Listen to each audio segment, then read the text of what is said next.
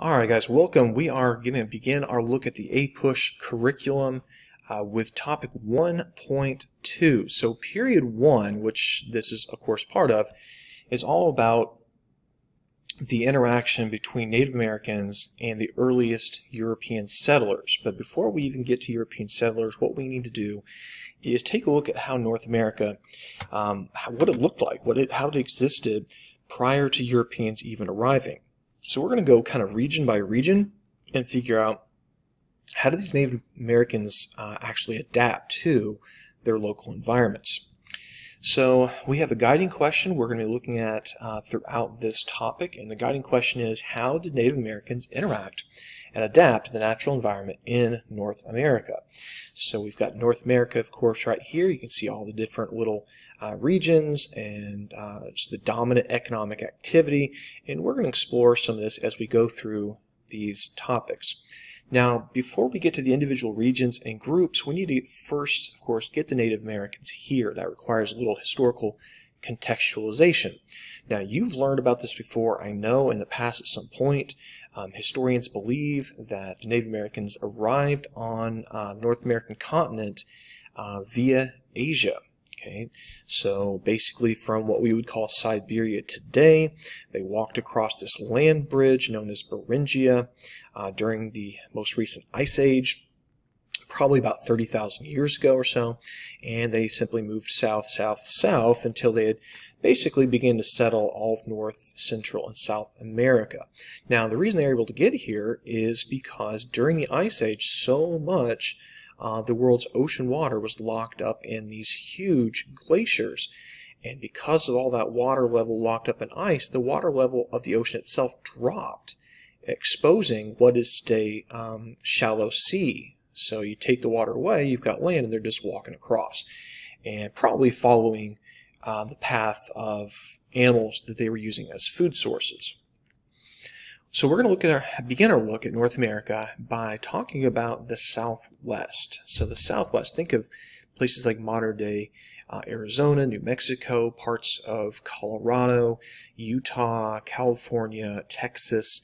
If you've ever been to this area down here, you know what we're looking at. It's hot, it's dry, much of it is very deserty, and so this probably not a logical place, I wouldn't imagine, for a growing civilization, but they did thrive, and they thrived largely because of the crops they were growing. Maize, which we know better, of course, is corn, coming up from Mexico, so maize cultivation spread, of course, across North and South America. Now, the maize or corn we're used to is a very different substance than what the Native Americans would have been used to. Theirs was kind of like in the natural environment. Ours has been all kind of, bioengineered and everything else. So our corn is quite different, but it's the same process. You're going to grow a crop. This allows people to settle permanently, have a reliable source of food. Speaking of corn, we grow tons and tons and tons of corn in America today. And if you really are interested in learning more about corn, you can check out the Corn Palace. It's in South Dakota. It's on the way to Mount Rushmore, so it's kind of a big tourist stop. And every year they change the outside decorations, and these decorations are made out of corn. Yeah, corn. So staying with the Southwest, we mentioned lots of maize/corn growing. The way they're able to do this in this dry environment is through irrigation. So you're going to have irrigation projects all across the Southwest, which allow these settlements to pop up despite the arid environment. People like the Pueblo, people like the Anasazi, and some of these settlements you can see the remains of today. Probably the most famous of these would be Mesa Verde. Mesa Verde down here in southwestern Colorado, not too far away from the 4 points where the 4 states meet. You can see I think this is evidence of pretty advanced civilizations compared to a lot of the other lack of remains we see across North America. Here we have something that's more or less permanent. All right, so our next region is going to be kind of a double region. We're going to look at the Great Basin over here and the Great Plains over here. And the Great Basin, first of all, the word basin, think of kind of like a bowl, Think of some old people used to, they would call a sink a wash basin. So what it refers to is the fact that you're between the Rocky Mountains and the Sierra Nevada, and you're down in this bowl-shaped area. It is an area it's pretty dry, not necessarily deserty type dry, but still largely grasslands, sparsely populated. And the people had to survive not through settled farming like down the Southwest, but by hunting and gathering and migrating. So you have a largely mobile population in these areas, particularly in the Great Plains, of course. These grasslands, what they're hunting is the bison / buffalo. We would call buffalo, bison, whatever you want to call it. These things, there were literally millions of bison across the Great Plains during their peak. And you can see just the environment. Not a lot of trees because it's pretty dry out there, but enough rain for the grass to grow. The bison eats the grass, and the Native Americans eat the bison. So it's a bit of a food chain of sorts. Now the picture is a little misleading, though, of course, because this painting is from much later.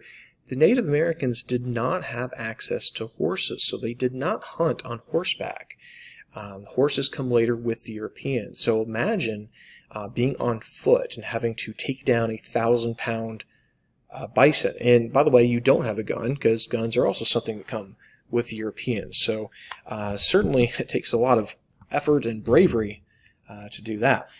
So again, it's not important that you remember every last individual name of these different groups across the middle of America or anywhere in North America, but some of them you have heard of. You've heard of the Cheyenne, you've heard of the Sioux, you've heard of the Arapaho, Apache, Navajo, Hopi. These are all pretty well-known names. One you may not have heard of, though, I thought I'd share with you, the Flathead Indians. Flathead. Now that's a term that the Europeans gave, and they gave the Europeans gave them that name, nickname, because of this, well, feature. And you're like, well, where did that come from? Well, it comes from this, actually. So in their particular culture, they believed that this shape of head was desirable, and so the young kids would actually have their heads shaped in that manner, because a child's head is believe it or not, is actually kind of malleable. It's not totally formed yet, and so they would basically press this down and shape the head like this. So as we head away from the Great Basin / Great Plains, now we're going to move into the Northeast, the Mississippi Valley, and the Atlantic Seaboard. And this is a different environment than we saw in the Great Plains or Great Basins, where it was largely grassy and relatively dry. As you cross the Mississippi, it gets the climate gets milder, it gets wetter, and you're going to be able to have settled farming. So instead of hunting and gathering, although you will still see hunting and gathering, you'll also see little communities popping up all across the coastline and along the rivers in particular. And that's different from the largely mobile lifestyle in the Great Basin and Great Plains. So one name you're going to hear with some regularity in the next couple of sections would be the Iroquois. And the Iroquois are not actually a single tribe. It's a confederacy of different tribes from upstate New York.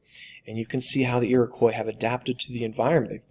They've formed a shelter, a permanent shelter, so they're not mobile. They're not running across the landscape looking for food. They're going to be growing corn and other vegetables to survive, along with, of course, supplementing that with hunting. And the Iroquois longhouse is evidence of that settled farming. Now, in the Midwest, you'll also see lots of mound-building civilizations. And they were called out, of course, because of the mounds that they constructed. You'll see these all across modern-day Ohio. You'll see some even here in Tennessee. And the one I thought I'd share with you is probably the most famous of these mounds. It's the Great Mound at Cahokia. And this is a picture of it today.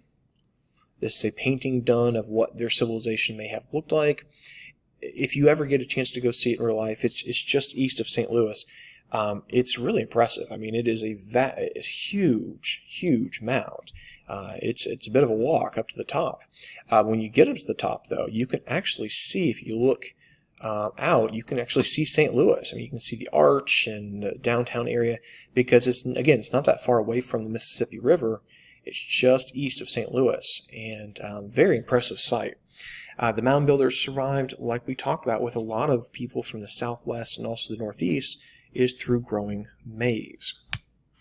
Our last region is going to be the Northwest, the Pacific Northwest, and also the California coast. And this area has a pretty mild climate. It's going to be wetter in the north and drier in the south, but again, very mild temperatures, very mild winters. You're not going to see any snow in Southern California or something like that. Here you have a mix of settlements. You're also going to see hunting and gathering. So kind of a lot of the different features we saw from various other places. We're going to see a lot of all those things kind of put together. And what makes the Northwest and the California coast unique, at least compared to the Great Basin or Great Plains or something like that, would be the fact that they're on the Pacific Ocean and they have vast ocean resources, hunting, fishing, whaling, all these at their disposal. In fact, this is fish being dried for preservation. The ocean really is their key to life.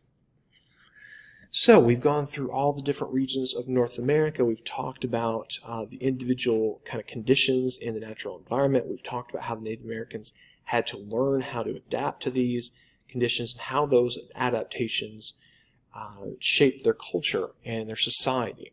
So this is the situation where we have in North America prior to European intervention. And we're going to look at European involvement in the North American colony, or excuse me, North American territories in our next video.